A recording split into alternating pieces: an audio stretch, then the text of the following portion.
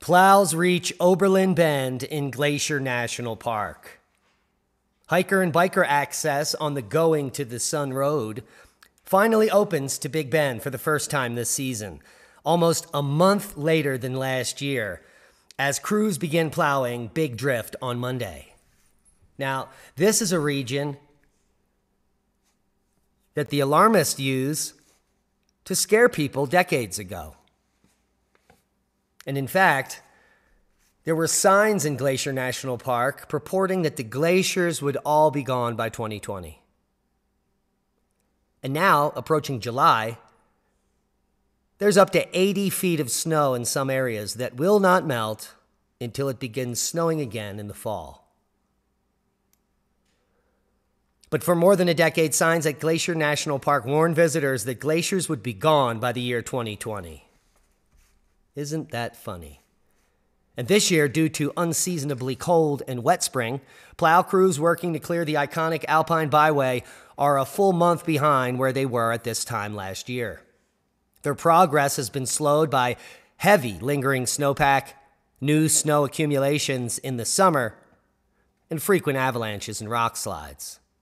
Efforts to clear the Rimrock section were especially slow going due to rock slides that occurred there last fall. This Monday, June 27th, West Side plow crews expect to begin work on the Big Drift, a colossal snowbank just east of Logan Pass that often towers 80 feet above the roadbed, and which constitutes the last major obstacle in the quest to clear the road for summer visitors. The crews will begin the guardrail installation along the precipitous Alpine Byway and continue with rock cleanup. Now, this is an amazing amount of snow. Take a look. These aren't artist conceptions. This is the depth of the snow in the summer in Glacier National Park, which is located right here in northwestern Montana.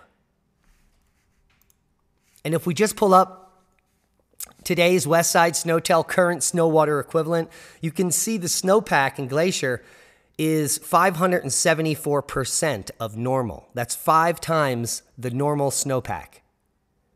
And there were signs in that park that said there would be no more glaciers. And here, just to the west, 1,094% of normal.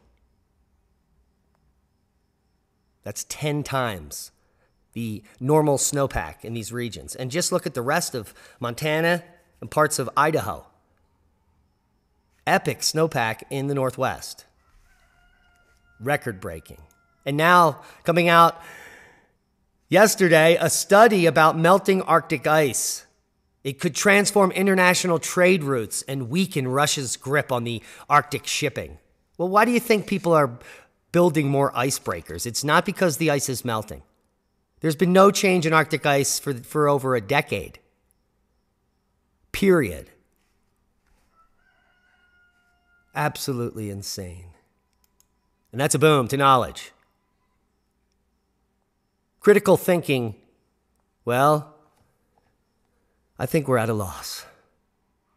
Be safe, we love you. And that's a boom.